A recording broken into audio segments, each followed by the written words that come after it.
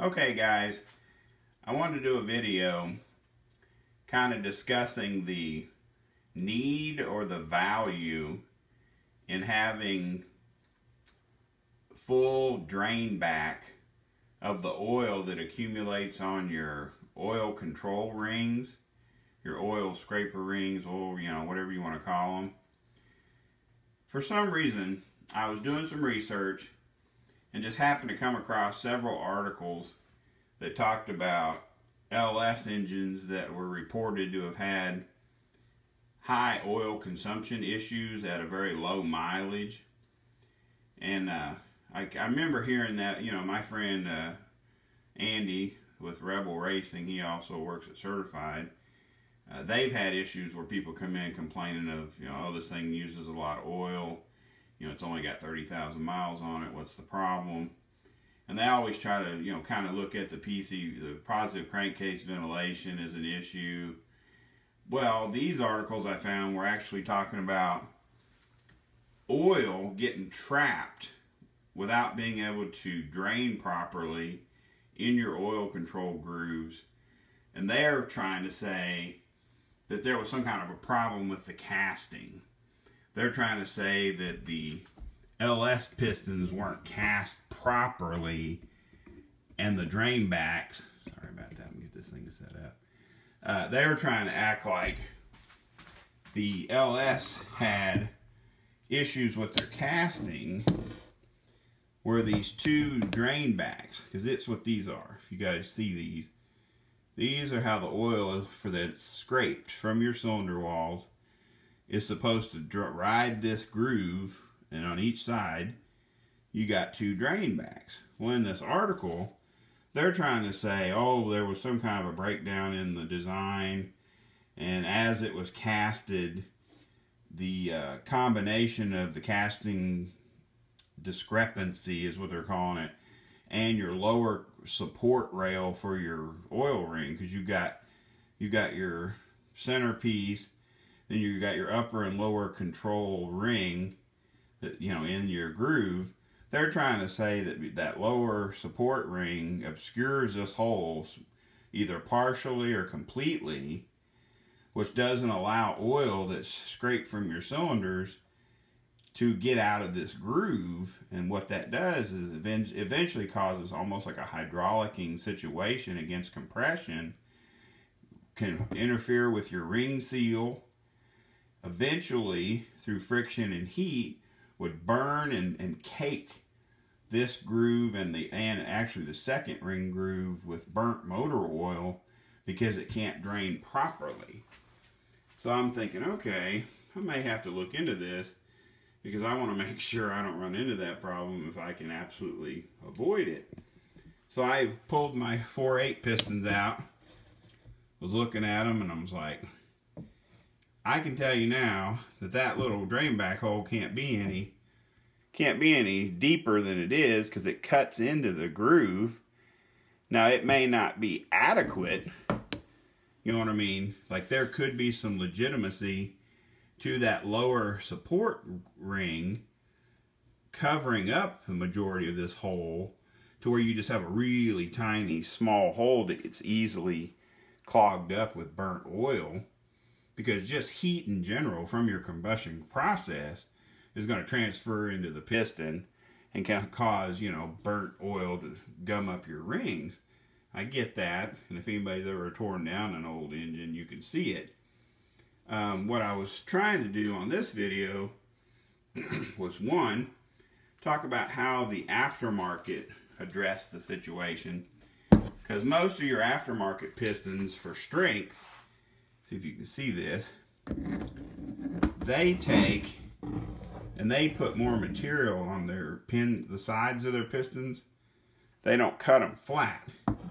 If you can look at the differences between these two pistons, this is cut down for weight savings, where this piston puts a lot of extra meat here for strength.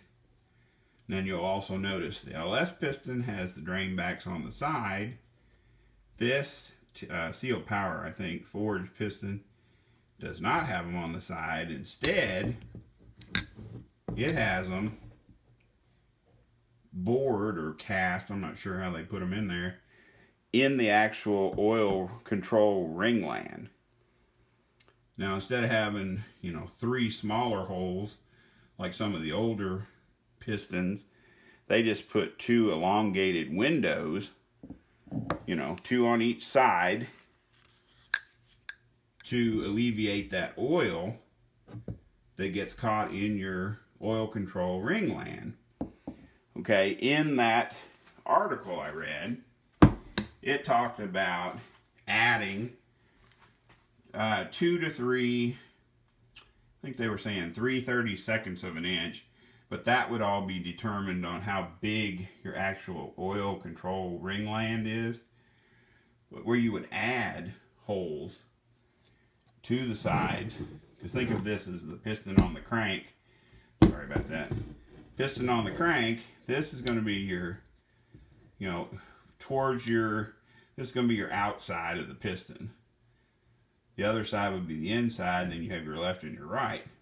But what they're talking about doing is drilling holes in this ringland to alleviate that oil buildup or any kind of a pressure issue from the oil not coming out fast enough.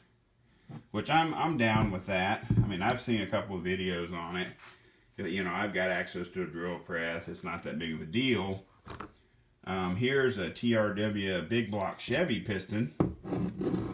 Again, forged baby dome big block Chevy. Not flat. Got the extra material here for strength and support. No side drains. They just put 2, if you guys can see that in the video. There we go. 2 holes in the back of the oil control ringland, which aren't even touching, I might add, the bottom of the ringland surface. For some reason, their holes are near the top of the ringland, which seems kind of odd, but whatever. So you're looking at aftermarket pistons adding the drain backs on the sides of these pistons. I believe there's a reason engineers do things. I don't understand why the LS engineers decided to go with the lighter piston design and put the drain backs on the side. Now I have seen, let's just for argument's sake, we'll look at this is just a rebuilder piston. Let's look at this just for argument's sake. This is just a small block Chevrolet, flat top, cast flat top, what I call rebuilder piston. There's nothing special about it. It's a press pin, blah, blah, blah. But if you look at this thing, it has a similar design as the LS, but they put the oil drain backs as a huge open, it's hard to see because of the shadow, they have a huge slot. Look at that. Look at how big that oil drain back slot is. Is that stock? Look at that. That is a huge, I mean, there's no way oil is going to build up in that ringland. Because, I mean, we're talking about previous designs we've looked at in this video having a couple of 1/8 inch holes drilled in each side.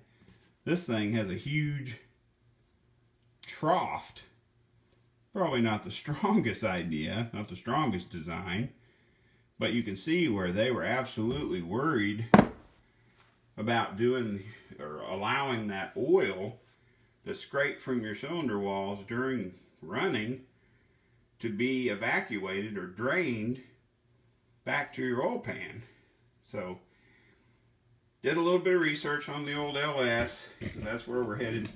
This next build is LS land.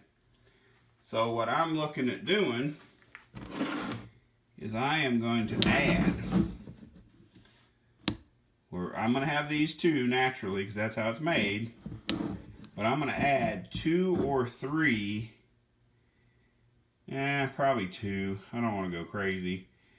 Maybe 3. But I'm going to add some holes to each side of the oil ringland, so that I can guarantee that that oil is not building up in there, causing me any kind of problems whatsoever.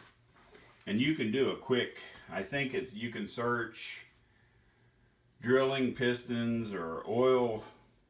I can't remember how I found it, but you can look on YouTube and Google and find information on adding these oil drain back holes to these pistons. It's a straightforward, you know, I would suggest you use a drill press just for accuracy. That's not to say that you can't do it with a hand drill, but I'd sure hate you to, you know, slide off crooked or, you know, end up hurting a piston and having to replace it. So, but adding those oil drain backs, which is what I'm going to do. Now, again, I'm not saying this is what you need to do. I'm just saying that I'm not going to run the chance of having any oil consumption issues that related even remotely to this scenario, because I'm going to add a few oil drain back holes to each side of the piston and make sure that oil can get out of there. I hope everybody follows along with what I was trying to say and understands the potential issues you could have with having oil trapped in that ringland and not being able to drain properly. So anyway, I appreciate you guys watching. Hopefully this isn't too boring for you, but I'm trying to get moving on this LS build. Thank you.